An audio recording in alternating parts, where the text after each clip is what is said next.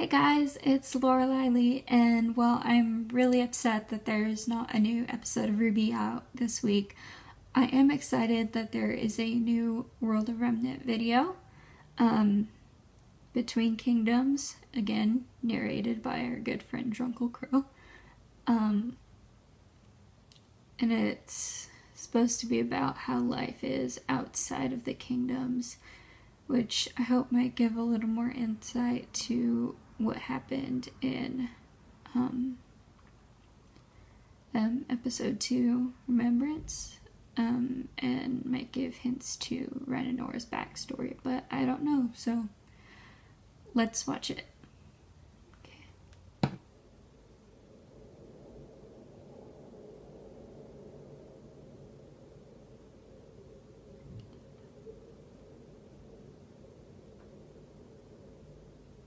So, now you know more about the kingdoms. But, what's between the big cities?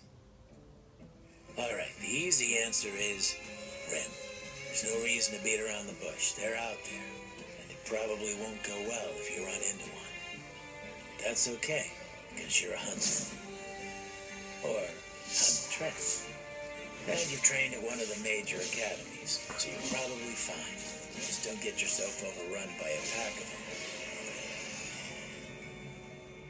Now, after a long day of killing Grimm and saving the world, you're going to probably want to stop at a small town inn.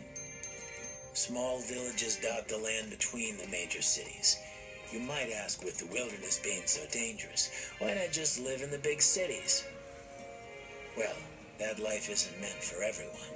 These small towns are founded by people that have a problem with the kingdoms, or don't want to deal with the kingdom's problems, or maybe just enjoy the simpler life and would rather take their chances in the wild than in a kingdom. It goes about as well as you'd think. If the founders are smart, then there's a good chance these towns can survive for the same reason the kingdoms continue to. Natural barriers, strong defenses, and stubborn citizens. If you don't have at least a few of those, then the chances of a town lasting more than a year isn't great.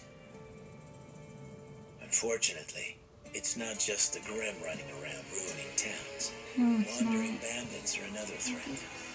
These groups of usually fairly skilled fighters travel the lands, never settling in one place.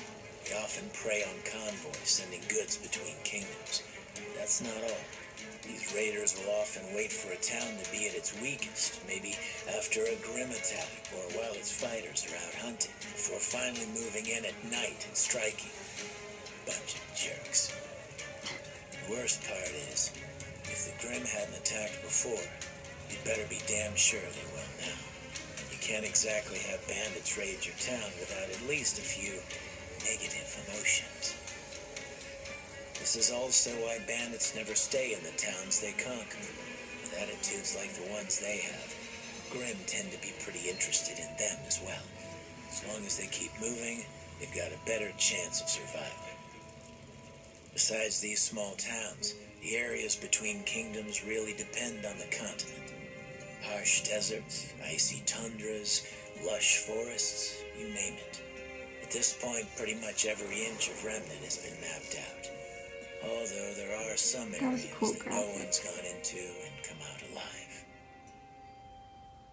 And of course, somewhere out there is where she is. Okay, hold up. She? Who's she? She could be RWBY? Though I was pretty sure that Uncle Crow is keeping tabs on RWBY. Could he be talking about Raven? Because we know she's just out there somewhere.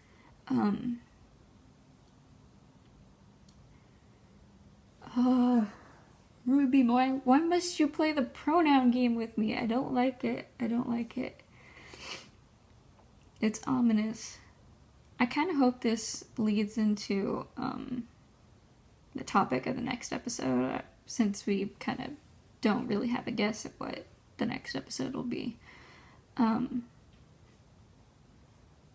I really would like to find out what happened to Raven, if that's who Crow's referring to, which seems the most likely.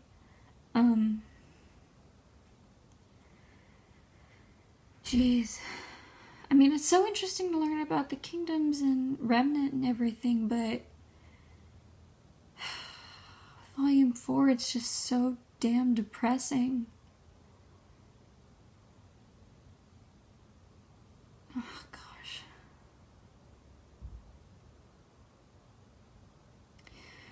Well, hopefully the next episode of RWBY won't be too heart-wrenching. I'm not going to be able to react with my friends as usual, as I will be on break and therefore staying at home under my parents' supervision. But you may get to see my sister. She may be cool with being on camera, so. Thank you guys for watching so much. Sticking with me. I love you all, and I hope to see you in the next video.